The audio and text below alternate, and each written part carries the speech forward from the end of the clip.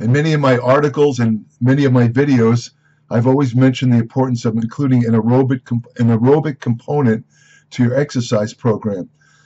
Unfortunately, a lot of bodybuilders and people involved in weight training forego doing aerobics because of many false ideas about aerobics, such as that it'll cause you to lose muscle or somehow prevent muscle gain, or some of them believe that they can get enough endurance activity just from training fast. In other words, keeping your rest periods down between sets. All of this is false. There is no way of escaping the fact that you have to do aerobic exercise if you really want to be completely healthy, and also if you want to live longer. Among the effects of aerobic activity is that it maintains the nitric oxide system in your blood vessels. The increased blood circulation that results from aerobic exercises produces a shearing effect on the endothelium, or the lining of blood vessels. This in turn promotes the production of nitric oxide locally in the blood vessels. Now, of course, your circulation also increases when you do weight training, but it's not to the same extent as aerobics. Aerobics is a more of a increase, let's say, in systemic blood circulation, which greatly increases the production of nitric oxide. Among the effects of nitric oxide, I've done past videos on nitric oxide, so I'm not going to go into some of the effects of nitric oxide. But one interesting effect is that it keeps your arteries supple. In other words, it keeps your arteries flexible. And the stiffening of arteries is the actual beginning of cardiovascular disease. As the arteries stiffen, you get something called atherosclerosis, which eventually leads to heart attacks and strokes. So if you can keep your arteries supple or flexible, you will go a long way in preserving your cardiovascular system and also extend your life and prevent cardiovascular disease. Now, exercise, many studies have shown that exercise decreases mortality and increases, let's say, life extension, or how long you're able to live. A lot of these studies are epidemiological. In other words, they look at large groups of people, some people who exercise, some people who didn't. The people who exercise generally live longer. They're in better cardiovascular condition. They have less body fat, and they're generally healthier than people that don't do exercise. But specifically, a new study came out just the other day, and that's what I want to talk about in this video, because this study should have made the news media, but it didn't.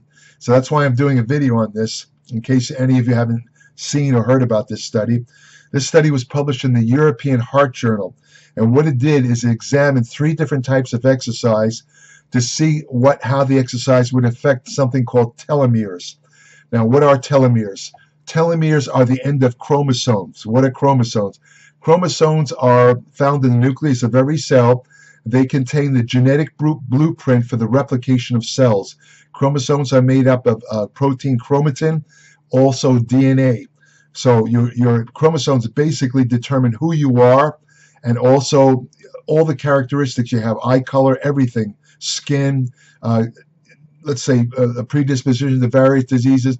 All of these are determined by your cellular DNA, which lies in chromosomes.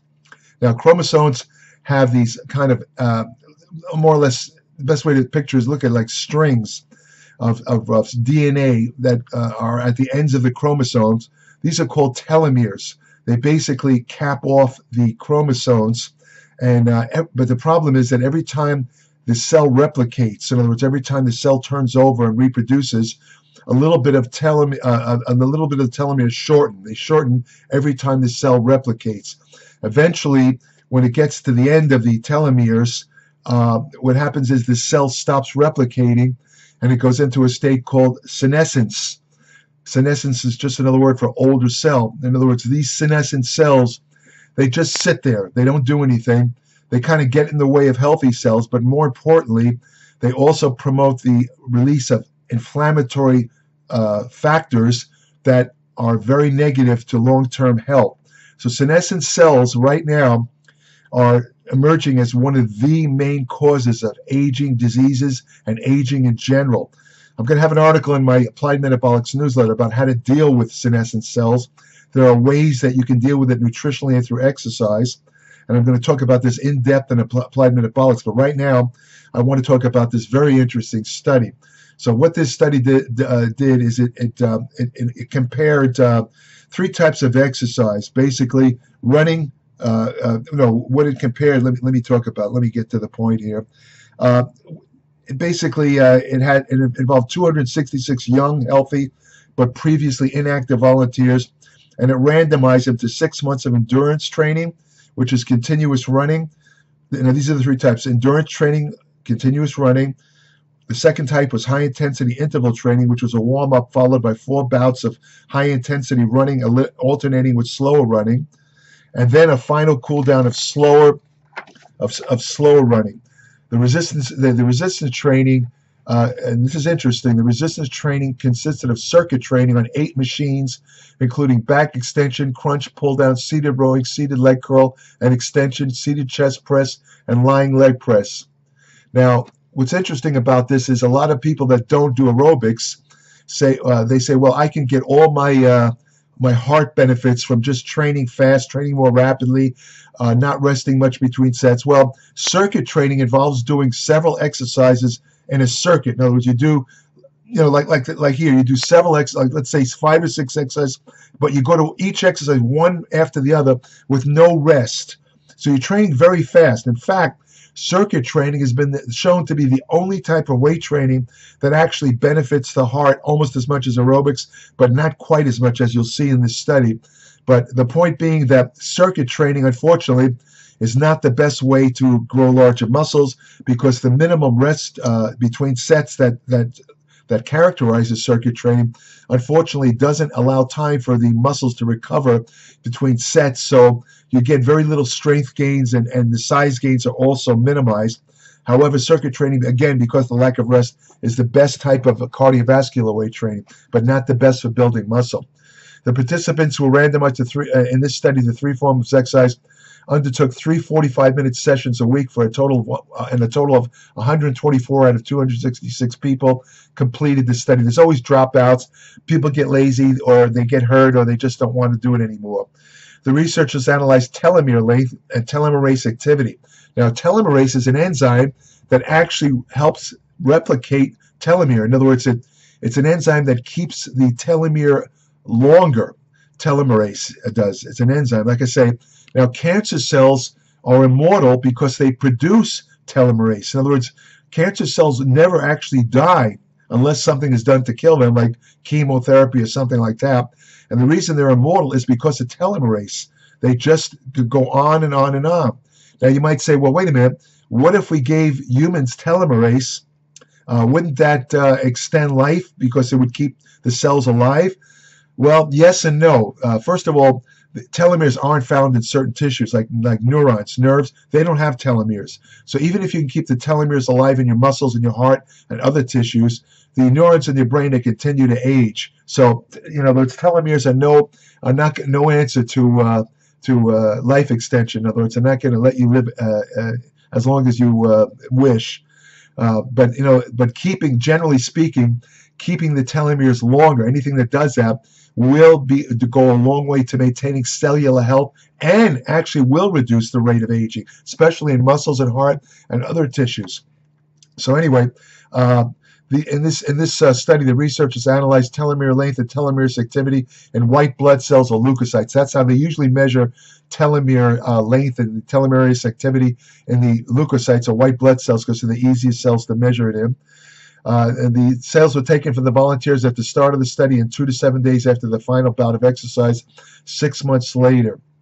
Now, the leader of the study said that our main finding is that, compared to the start of the study and the control group who didn't do these exercises, the volunteers who did endurance and high-intensity training, telomerase activity and telomere length increased, which are both important for cellular aging, regenerative capacity, and thus healthy aging. Interestingly, resistance training did not have these effects. In other words, resistance training, weight training, did not provide the anti-aging effects that both types of endurance training, which was continuous running and high-interval aerobics, did. You don't get the same benefits with weight training. To my mind, of course, I'm a little older than a lot of people watching this, but to my mind, this is absolutely essential information to anybody who wants to live a longer and healthier life. What it says in essence is that if you want to do so, you'd better include some aerobic exercise because weight training will not give you the same benefits. Now, in this study, the telomerase, again, the enzyme that maintains telomeres, telomerase activity was increased 2 to 3-fold, and telomere length was increased significantly in the endurance and high-intensity training groups compared to the resistance and control groups. One of the authors said the study identifies a mechanism by which endurance training but not resistance training improves healthy aging. It might help to design future studies on this important topic by using telomere length as an indication of biological age.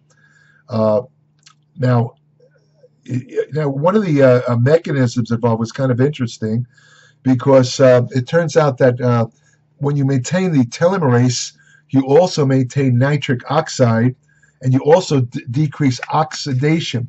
Now, I should tell you that I'm going to have a big article on how to maintain telomere length, everything you can do naturally through nutrition and exercise to maintain telomere length as you get older.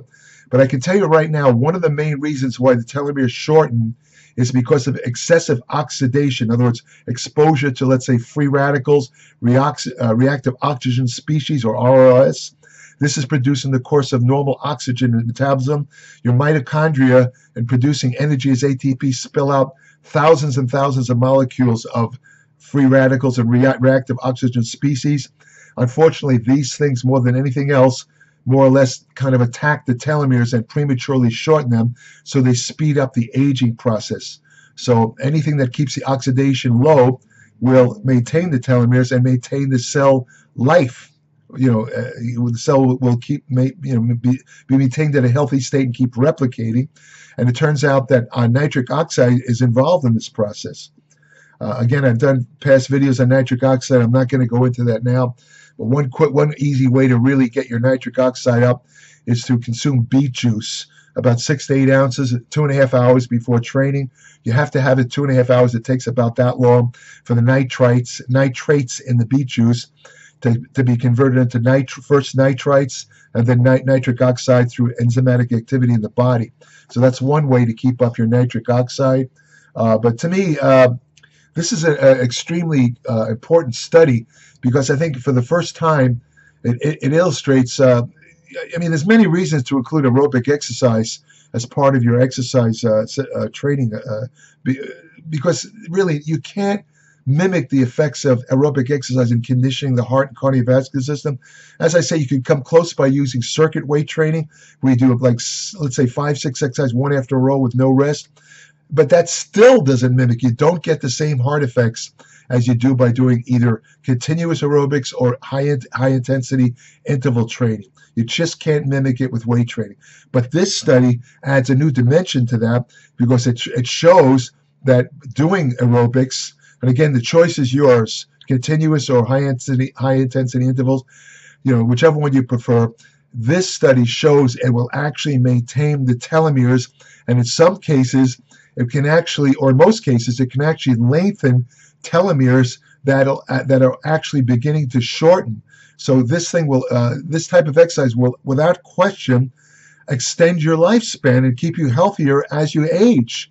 I mean, honestly, I got to give you a blank statement. Anybody who's over 40 that doesn't, or even younger, that doesn't include an aerobic component to your exercise I think you're crazy. You're nuts.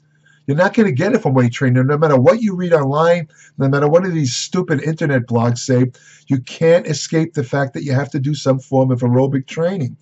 And again, maintaining telomeres is very, very important for aging.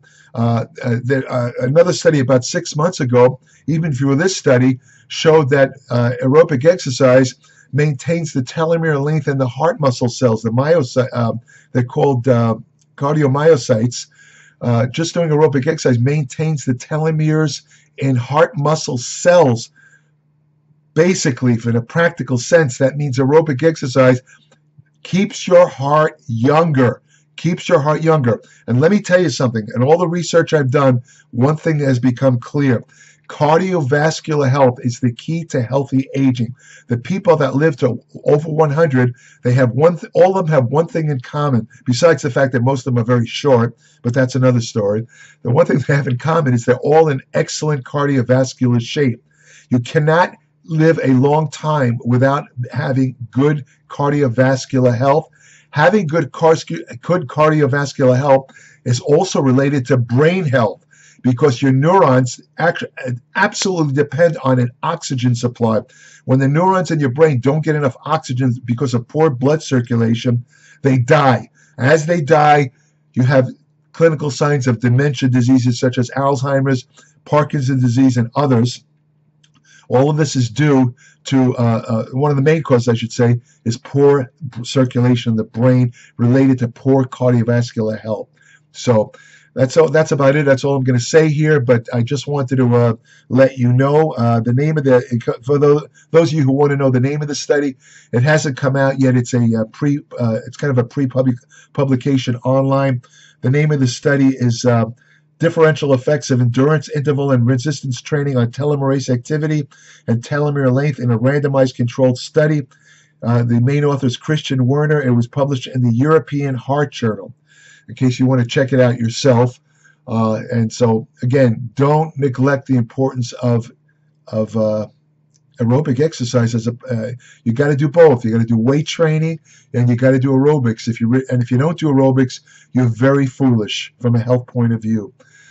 If you want further information about nutrition, exercise science, hormonal therapy, anti-aging research, fat loss techniques that really work, ergogenic aids, and much more, subscribe today to my Applied Metabolics newsletter, www.appliedmetabolics.com.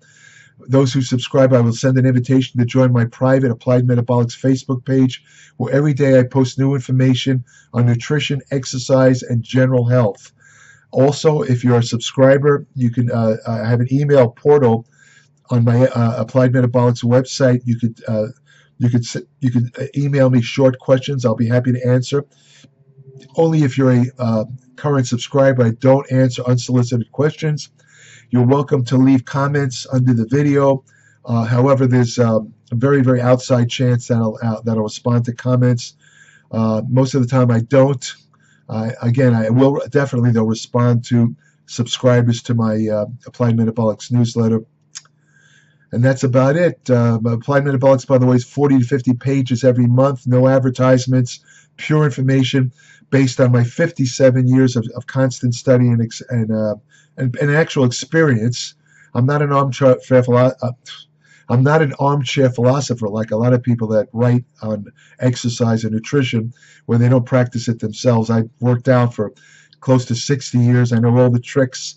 I'm including it in my Applied Metabolics newsletter. It'll save you a lot of money on bogus, crappy supplements. I tell the truth. I'm beholden to no one. I'm not involved with any supplement company like a lot of these PhDs. They're on the payroll of supplement companies, and they just give you BS because they're being paid to lie to you. I never do that. What you get in my newsletter is 100% unvarnished truth. I guarantee it. I guarantee you will learn something also. A couple of months after reading my newsletter, you yourself will be an expert. I also guarantee that. So subscribe today, www.appliedmetabolics.com. If you want to have the best friend you ever have, go to your local shelter, adopt a dog. They're great. And I wish dogs really, the most tragic thing about dogs, and I've had about five of them over the years, is they have a relatively short lifespan compared to humans. And that's the most tragic thing. I really wish dogs, if I could change, if I had some sort of godlike power, one of the first things I'd do is make dogs live at least as long or even longer than human beings. Because if there's any creature that deserves to live a long time, it's dogs. To me, they're like little angels. Take care.